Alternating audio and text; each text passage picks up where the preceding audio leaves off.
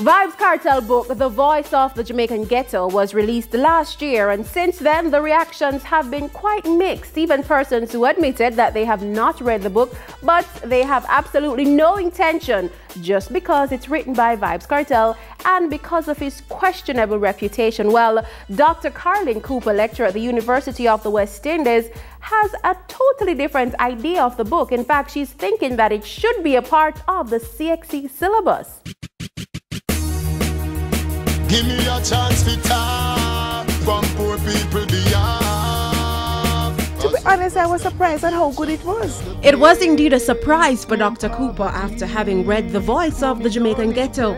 Like many other people, I had a prejudice that maybe it's nothing much. One of the things I was surprised about is Kartel's attitude to abortion, for example. I know that this is a very delicate subject in Jamaica, and most of the DJs condemn women who have abortions, call them cemetery, that's rebellion, this kind of thing. Kartel has a very sophisticated view of it in my mind as a feminist, as somebody who supports the right for women to choose.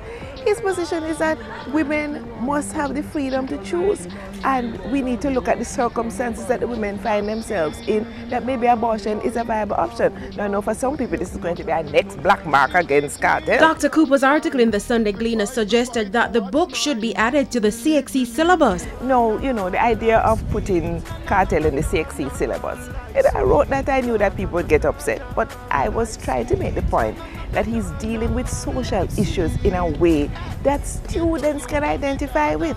Social studies, one of the big themes in the social studies curriculum is the individual in society, looking at family, individual society.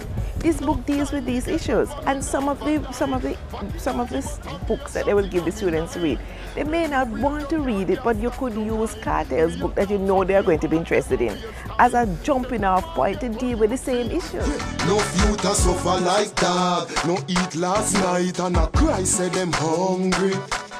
I'm going to recommend that, the publishers give a copy to the Minister of Education. Let him read it. And in fact, it's one of the recommended texts for my reggae poetry course. It's not required reading, but it's one of the recommended texts that they can read to understand dancehall. Like Kartel is somebody who reads a lot, You can hear in his lyrics and in the book the fact that this is a man who likes to read.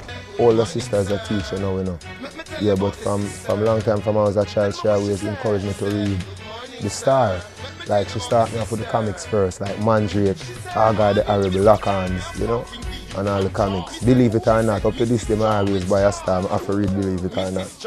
Yeah, so reading is a hobby from childhood days. Even if I have a meal, and from cartoon I go on, as a youth, even 5, 6, 7, 8, 9, 10, straight reading. The book cover boasts an iconic pose of the late revolutionary leader Malcolm X. Kartel represented as Malcolm X, so I think he's deliberately playing with this idea that he's more than a DJ, he's a black power icon, that he's speaking about social and political issues that are larger than what we would think would be his canvas as a dancehall DJ, and so I think he's trying to make a connection between what he's saying and what a Malcolm X might have said. He's very much into hip-hop and, that kind, and he's into the black American connections. I think Kartel definitely sees himself as a kind of African diasporic figure making the connections with black America. And then I get emails, some people say, well, so all right, suppose him have conscious song, so what about the whole heap of other one there? So I said, but we have to take the whole spectrum into account. And I said, one of the issues that y'all are facing is a question of demand as well as supply. Many times the artists do what they think the audience wants. So if we don't want the songs, they're not going to produce them. So don't just say, Kartel sing all of them bad songs. There's a market for it. So we have to look at what is it about us in our society that makes us gravitate to some kinds of songs. The artist has captured global attention from his songs to his colorful image. He's even referred to as the Bob Marley of dancehall. When the ink load up and the needle a joke, tattoo sell off, everybody have to look. Y'all say me pretty like a coloring book. She say me skin pretty like a coloring book. Well, yes, but you see, people don't even like to make those comparisons. I wrote another column a few months ago in which I took one of Kartel's songs, one of Bob Marley's songs, and showed that it was the same message. But people don't like to hear that. We can sit down here saying it's foolishness, but we don't realize that he's an icon. Kartel is still incarcerated and is awaiting trial. Where them call police for, them can't stop the crime. All I'm saying is if we don't bring him to trial, we are running the risk of people being able to say, you see, it's because of all the things where I'm say against the system, where I'm say against Babylon, him say why they have him in prison, not necessarily because of any crime that he has committed. I remember in our legal system, you are still innocent until proven guilty. So we can't be assuming that Kartel is a criminal. Yes, he may well be a criminal, you know. He may well do the things.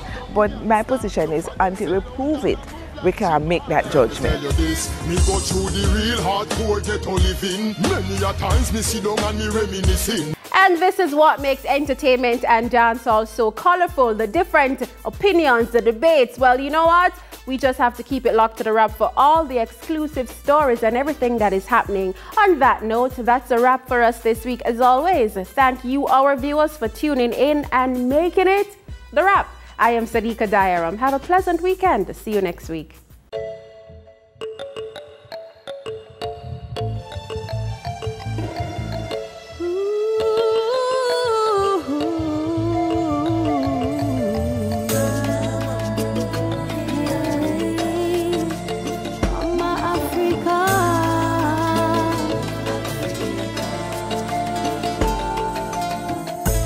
Cannot take away from what's in our DNA. Humankind rooted in the promised land, our destiny. It's time to embrace the race. Black is power, black is grace, black is beauty and diversity.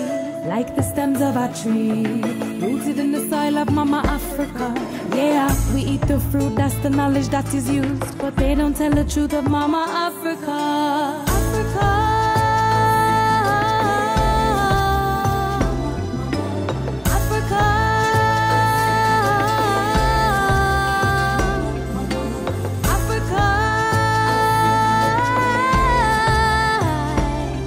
Love you, Africa.